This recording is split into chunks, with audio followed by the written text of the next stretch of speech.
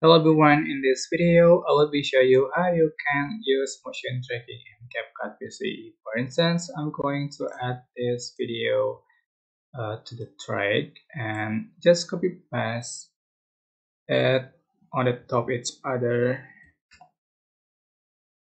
and on the second video just uh, select tracking and motion tracking, and then I'm going to make sure the square is like on his face or just like on his body, and I'm just going to just like that.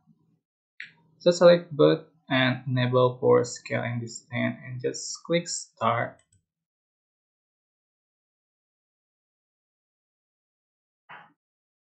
So, and as you can see, it's short object the object, but it is pretty accurate and it's scale in the video a lot rather than you doing it yourself. So just wait for the video to track. It takes a long time, as you can see. Look, there's like that gap.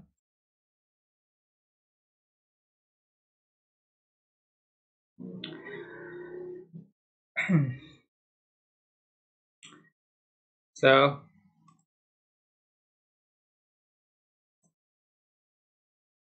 just click play button for. Okay, I hope this tutorial was helpful for you.